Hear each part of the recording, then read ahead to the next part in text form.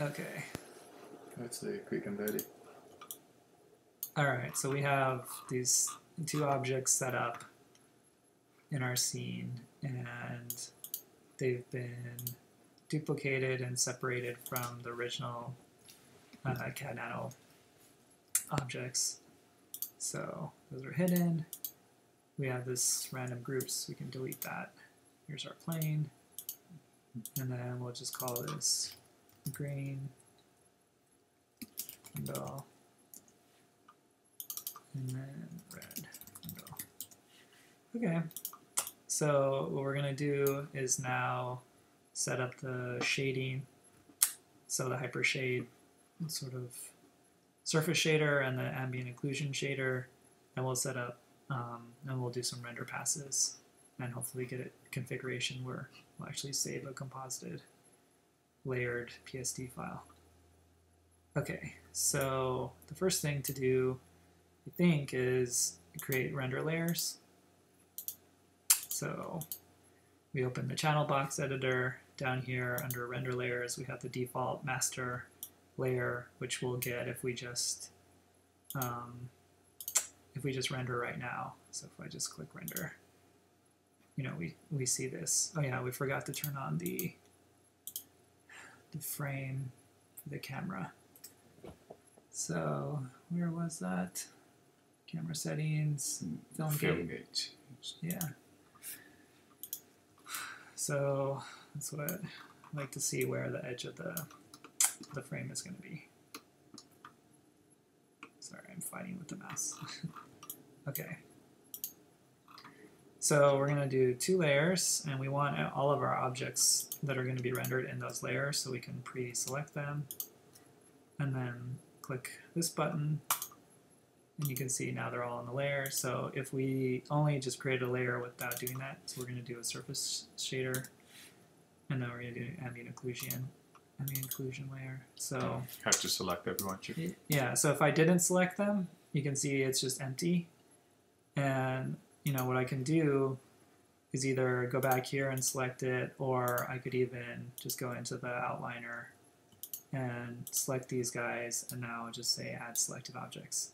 So if you create more stuff later, or you accidentally miss something, you could always just add it to that layer.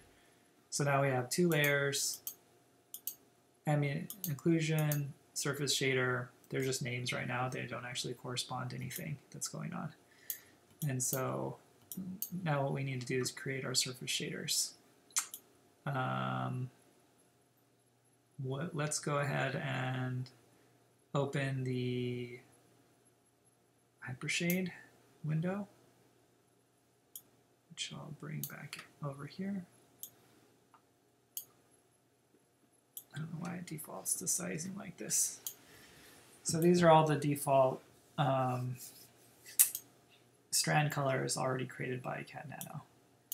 So what we're going to have to do is create our own surface shaders that are going to correspond to the 2 layers. So we can do just the colors first. I think that's a bit simpler, and then we'll do the ambient occlusion version. So let's just do the surface shader one first. So that's just right here.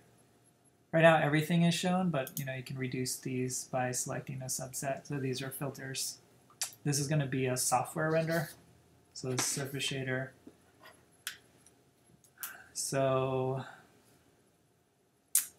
there's a few things that we can do.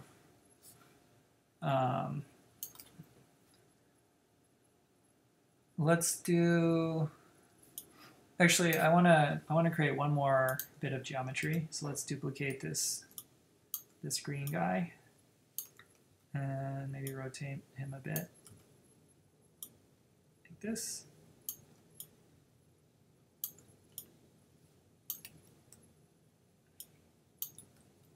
Apparently, I dragged him, not like I wanted to drag it. Okay. That's keeping him on the same plane.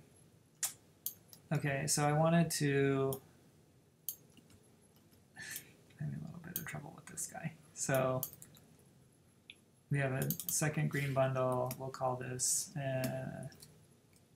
orange bundle.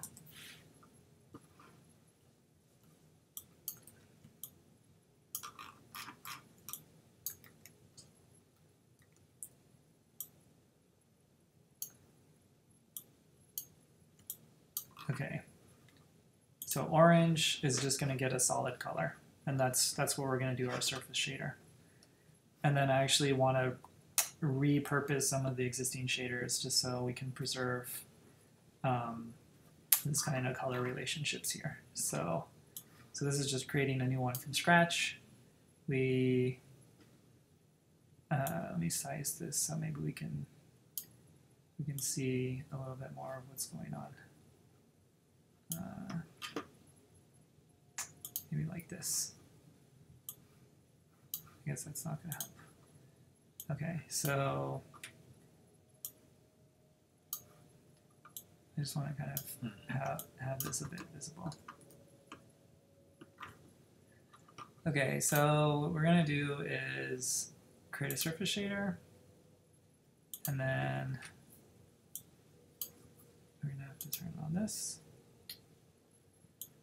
We're going to, now we have it selected, we can change its output color, and since we're trying to make something that's orange, we can go like this.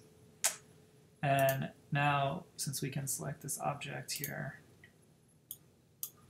orange bundle, the whole thing, assign material to selection, now the whole thing is going to be orange. Okay, so that's one way to do it. And then what I also wanted to do is just take these existing shaders, and there's a few different ways we can select them. So we can select this guy and say, okay, let's see if this is actually the relevant shader by selecting objects with material, and we see that indeed those are selected. So what I want to do is go in here and actually just change the type of this shader from a Lambert to a surface shader. So we can slow down. So this just becomes a solid surface shader. Now I wanted to retain the same color, which I lost just now, which is kind of annoying. So I'm going to undo that, go in here, take this color, and then save it. Save it here. I think we can.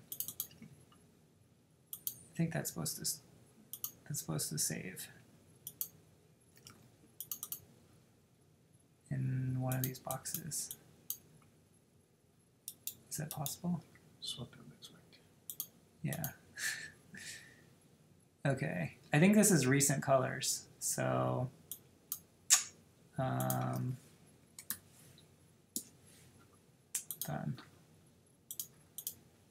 I think that just got added there. I tricked it by changing the setting and then changing it back, and that's one of the colors. Okay, so now when I change this to a surface shader, you see all the colors go there, and then now I can just get that color back here.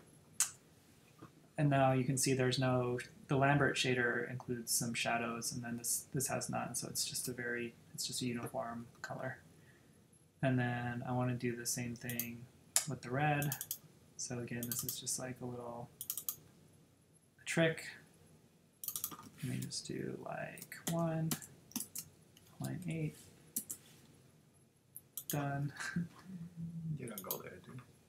Well, it's not going to show up yet, but I think it'll show up now. Oh yeah. Okay. And then finally, I think it's this green color. So select objects with material. Yep. Color. And then this is 0.733.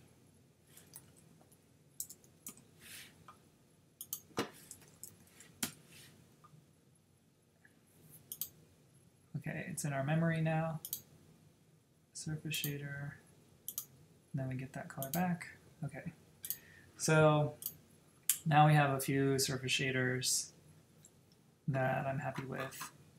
And apparently it just it doesn't actually change the type, it just creates a new one and deletes the old one. That's kind of, but then the network connections, I guess, are retained, so that everything that used to have that shader now just gets assigned the new one. Okay, so now we have these guys set up, and we're actually ready to do the rendering. Well, we're basically ready. I don't want to move the window. Okay, so I think